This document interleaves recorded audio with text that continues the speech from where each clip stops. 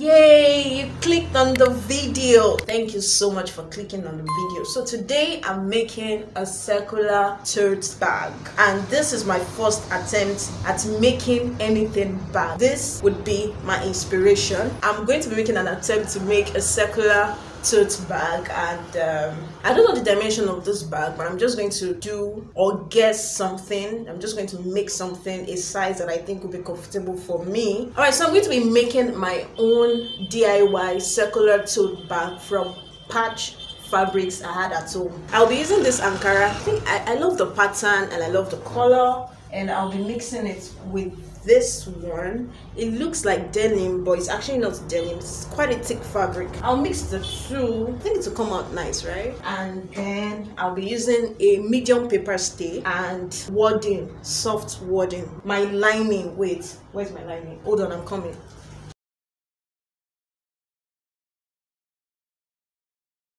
And just because this is a DIY and I decide what I use, I'll be using this. Well, I just feel, let me use this now. Abi, is there a rule against using this color to line this bag? Actually, I don't know if you can see it, but this fabric has some sort of red on it, so it's okay to use red. All right, so let's just get started on the cutting, and I'll show you the whole process, and let's see if this video isn't going to be a flop. Yes, let's see that. So first, to cut the body of the bag, I'm going to cut 2 pieces of circles, and for my measurement I'm just going to use 7 inches. So I'm going to fold this into 4, and then from this point I'm going to start marking 7 inches all the way round.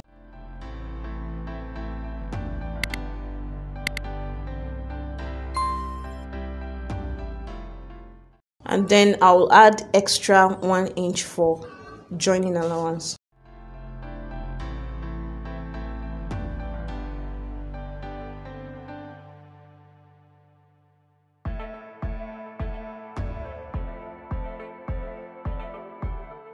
I'm going to cut another piece of this from the Ankara fabric. So yeah, I've cut another piece of the circle, making 2 circles now. So on the Ankara side of the bag, I want to make a pocket, an outside pocket, using the other fabric. So I'm just going to fold this to how big I want the pocket to be. So I want the pocket this big, so I'm going to use this now to cut the denim.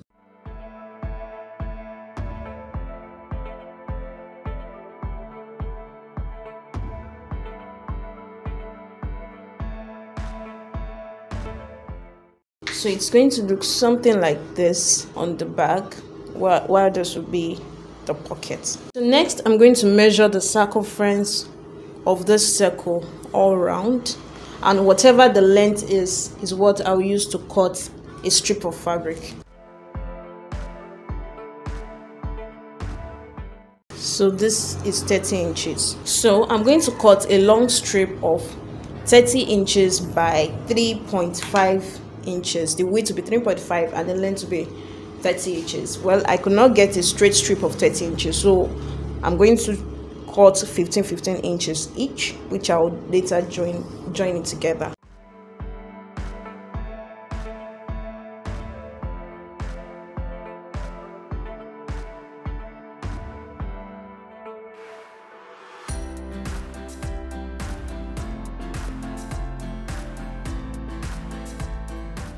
So the length of the strips is 15.5 inches each. So I'm going to join them together later on by 0.5, so I can have a long strip of 30 inches.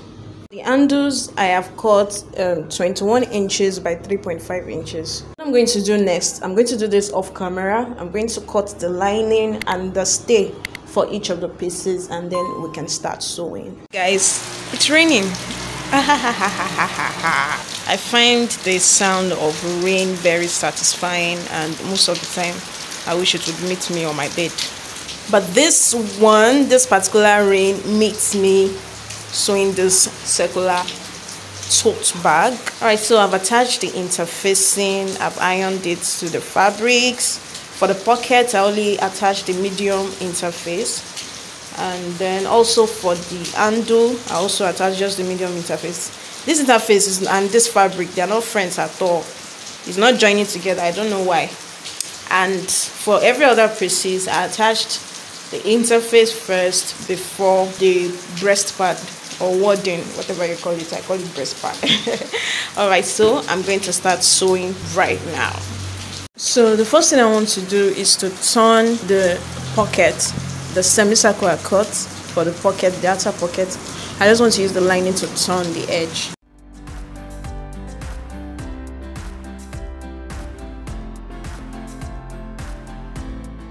Okay, so what I have done now is to place it on the part where I want the pocket to be, and what I've secured it with pins just to make it stay. So what I'm going to do is to use the lining, I'll place it over it and sew it all round. I'm going to leave an opening for me to turn it back out.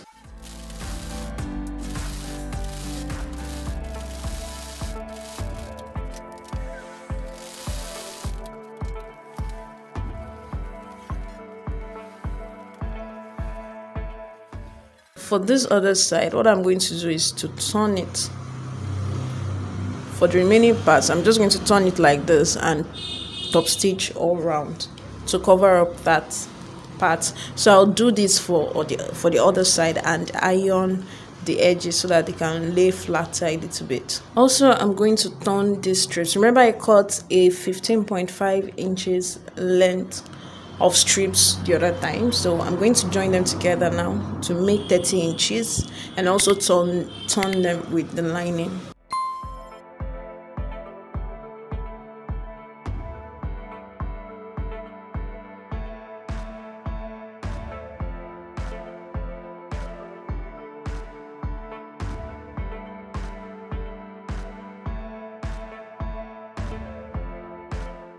So for the handles, I'm going to fold them like so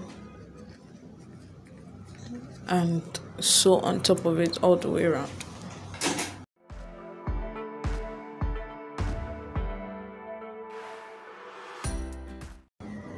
So after turning it like so, I'm going to leave about 4 inches. Yeah, so from that 4 inch what am I even saying? So from that 4 inches point, I'm going to top stitch again all the way around and stop at another 4 inches point here.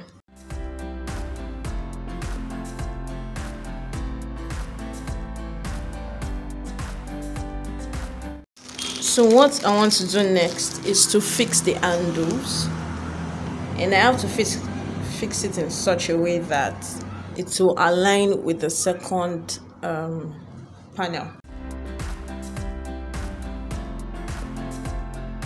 Then I'll decide how far away from the midpoint I want the handle to be.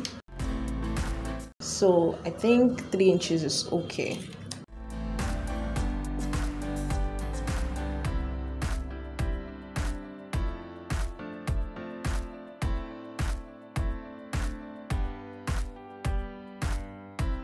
So hopefully this will work. So what I'm going to do next is to fold this back like so and top stitch all around it. Same on this side.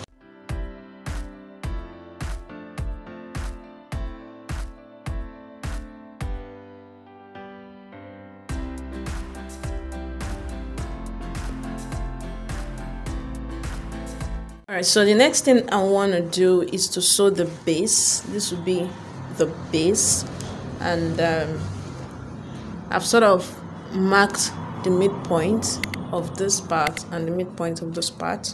So I'm going to align the midpoint of this strip also to the midpoint of this and then sew.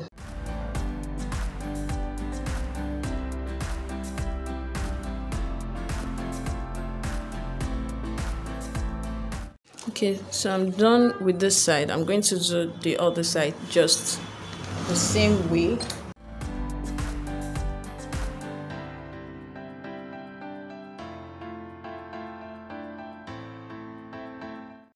So I've turned it out, and this is what we have so far. Okay, so what I want to do next is to finish off this side. I'm just going to trim off the excess and tuck it back in because I want it to stop at the same level with the pocket. So I'm just going to trim off the excess, tuck it in, and top stitch.